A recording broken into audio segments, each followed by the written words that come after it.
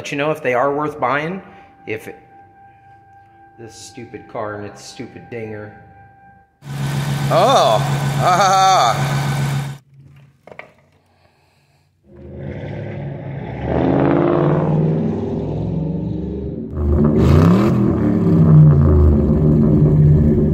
What's up, guys? Welcome back to the channel. Now today we're back at it on the Grand Marquis. But first things first, I got to get this thing up to the shop. Well, I don't have to, but I want to. And it ain't running right. So we're going to get it up there, take a look at it, see what we can do.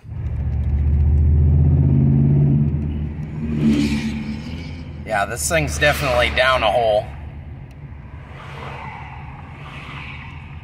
On the plus side, sounds like it's got a big cam.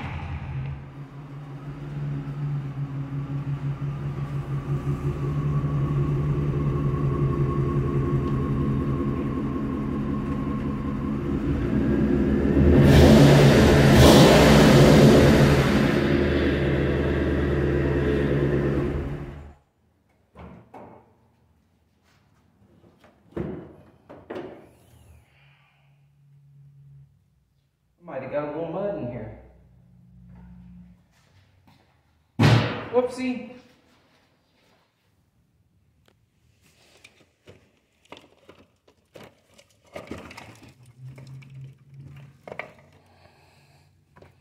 If you guys saw the last video where we took this thing off-roading and had some fun with it, you also saw that partway through I was doing a water crossing and this thing started misfiring, running really bad.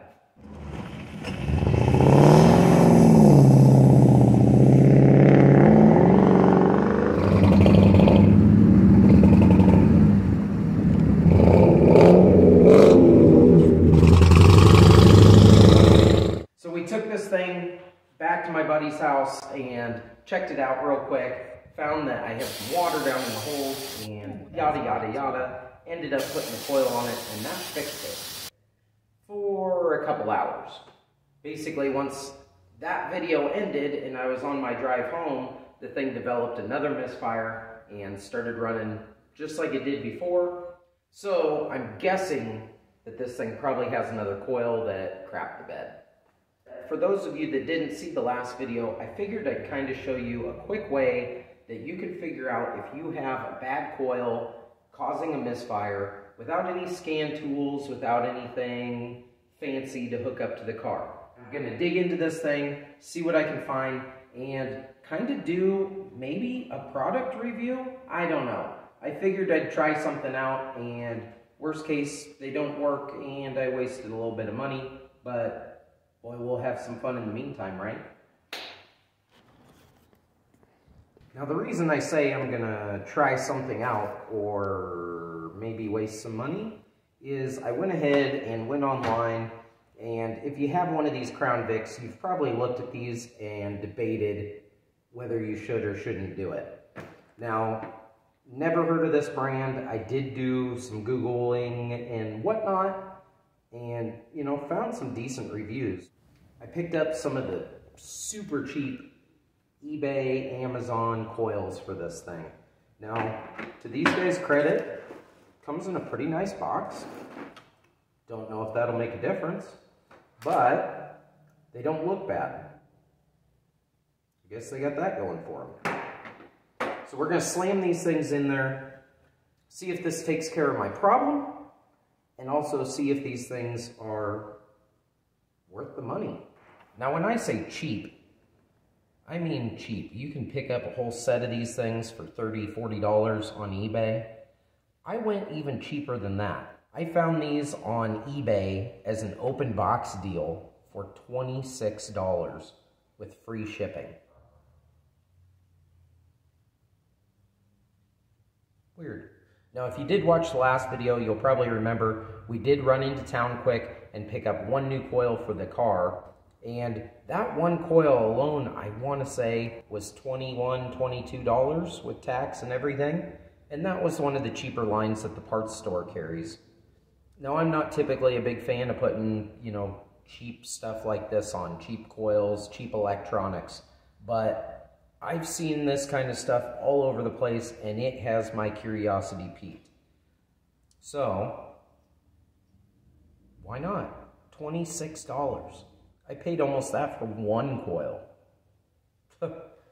Anyway, so the basic idea here, if you think you have a bad coil, is with this thing running, you can go through and unplug one coil at a time and see if it makes a difference how the car runs. If it doesn't make any difference, you probably got an issue there. If it starts running funkier and stumbling and stuff, well, that one was probably working. Should probably check this catch can while I'm in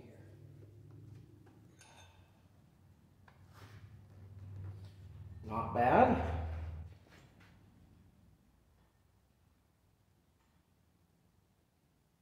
That would have all been going down my intake and getting burnt. Good enough. Kind of working through lunch here. Man, I haven't had combos in freaking years. I forgot how good these things are.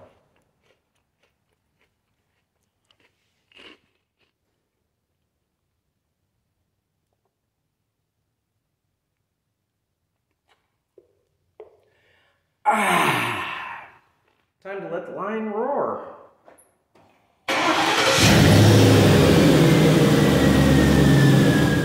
All right, let's try this out.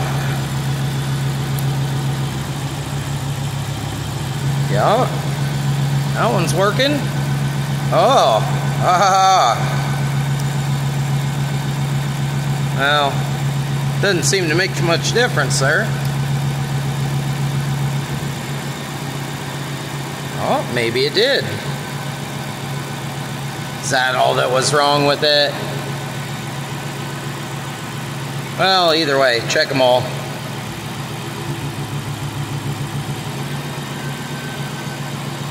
Boy, that is just something, isn't it?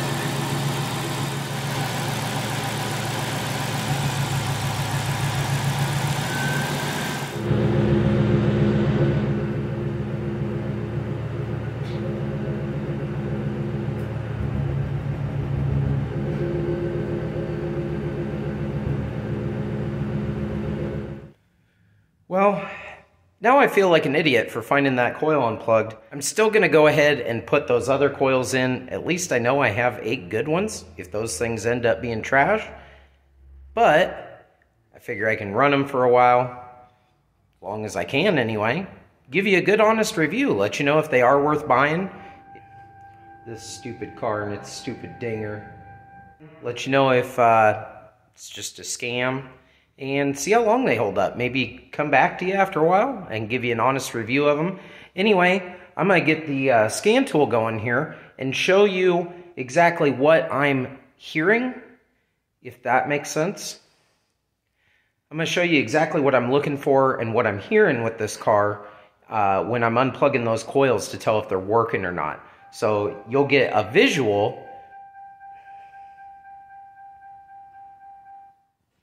So then you'll get a visual on here and, you know, a good idea why it's nice to use a scan tool, but a visual representation of what I'm listening for. So let's fire this thing back up and see what we can see.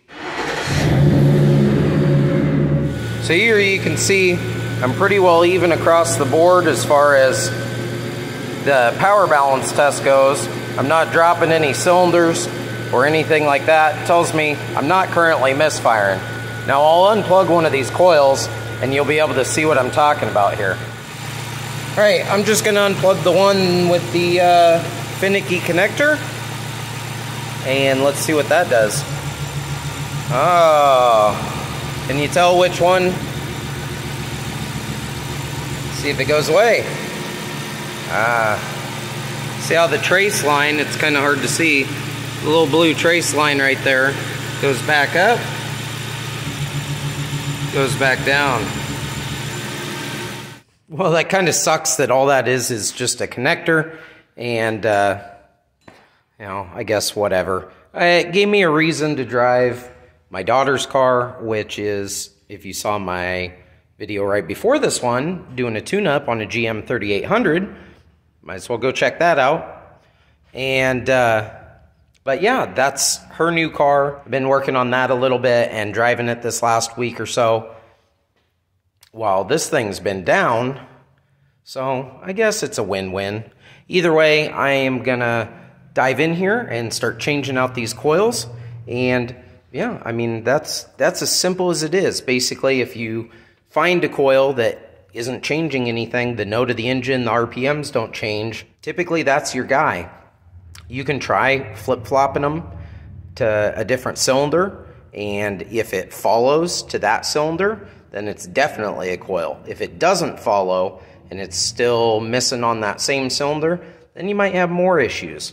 Could be an injector, could be something internal, could be a number of different things. That's a whole different diagnostic path to go down. But the reason I did this is because I know that these 4.6 engines are super common, super duper common for having coil issues. And a lot of you guys are in the same boat and you don't have a scan tool or any way to diagnose it yourself. That's a super easy way to do it. That's honestly, I'm a mechanic. You can see I'm currently in the shop right now. And I do this stuff every day, and that is typically my quick and dirty go-to, just like a parking lot test to see if it's a coil, if it's something more, kind of game plan to diagnostic. So I hope that helps you guys out. Like I said, I'm going to dive in here, start changing these coils out, and cross my fingers that all 8 of those are good. So let's get after it.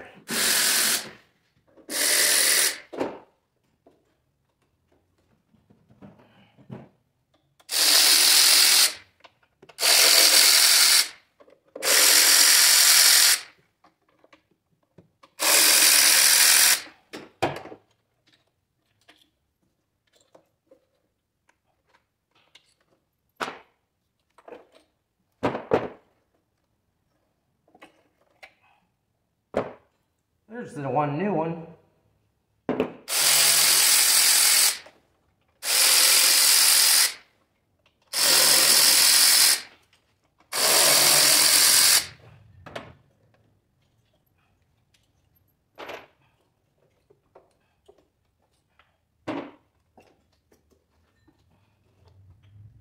Even though these things are technically still working, look at the shape of these boots.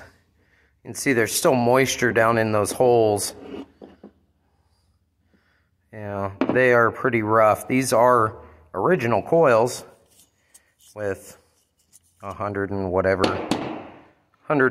thousand miles this thing has on it, other than this one from the last video. But yeah, regardless, they're due.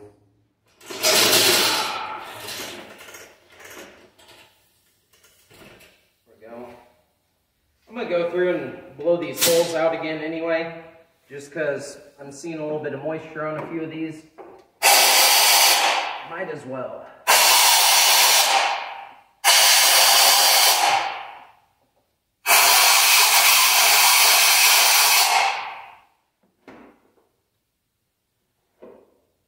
Got some dirt in this thing. Whoa! That one had a ton of moisture in it.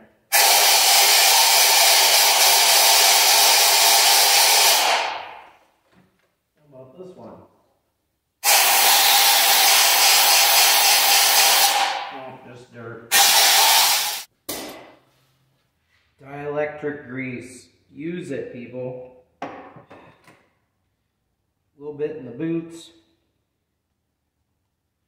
Get low on it. A little bit in the boot, and on these I'm actually going to put a little bit around the edge of the outside of the boot to just try and keep any moisture or anything out in the future.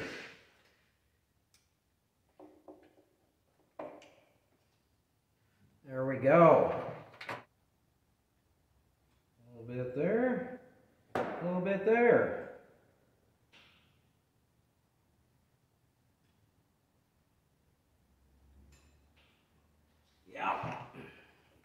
They fit well.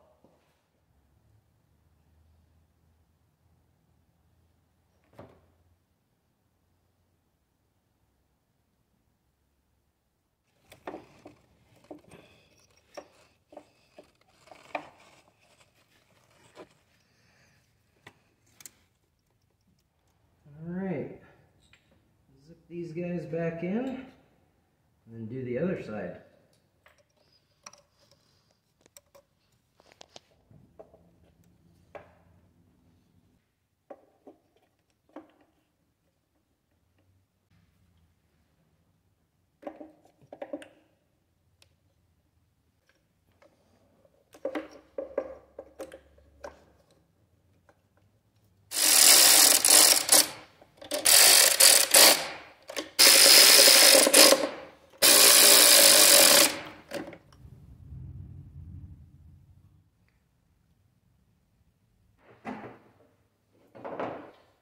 That one I think I'm going to throw in the glue box.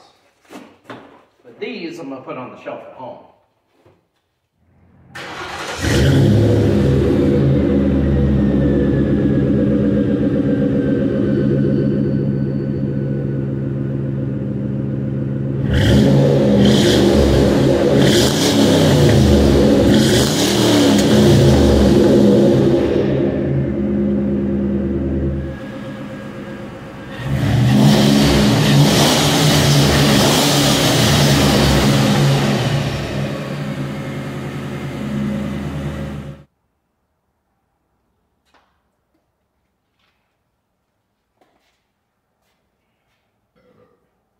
Alright, as long as I got the scan tool out and hooked up, I'm going to go through and clear the codes. I'm tired of looking at this check engine light. Of course, it had a bunch of coil and misfire codes.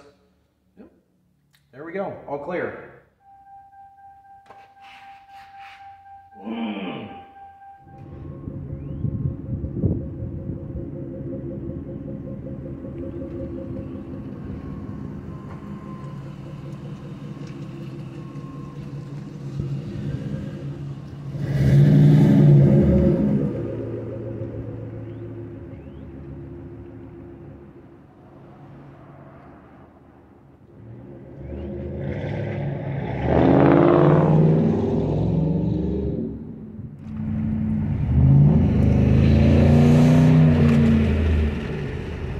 So much more power.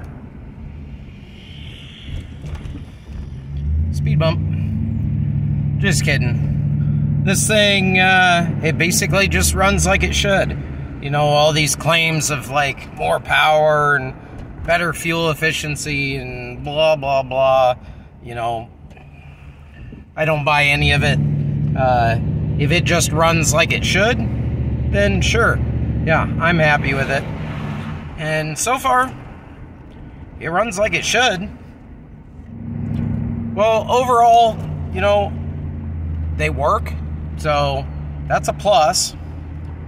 They, you know, they fit in the hole, they bolted in everything there. Yeah, that worked. The only gripe I had is that the connectors didn't fit great, and you know, some of them did not want to snap in, which was kind of the problem I was having before. I got most of them to snap in other than two. I don't know if it's just the connector. I don't know if it's maybe the, you know, coil itself. Either way, you know, they're working, they're holding on, and yeah, I guess we'll see how they go in the long run.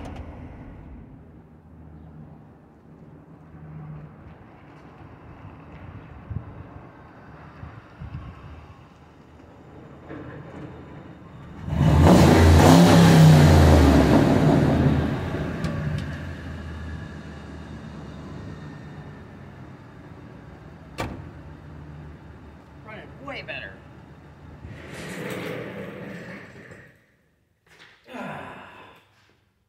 Well, guys, I don't know if that helped you out. I hope it did.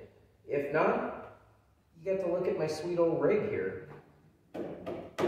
What a unit. Like I said, I'll run these coils for a while, see pros, cons, you know. As of right now, it runs fine. So, all 8 right out of the box, good to go. And yeah, I guess time will tell. Anyway, let me know what you guys think. If this is something you guys have looked at for one of your projects, let me know. If you've used it on one of your projects, let me know. And yeah, I guess that'll do it. I appreciate you guys hanging out with me, and we'll catch you next time. Thanks for watching.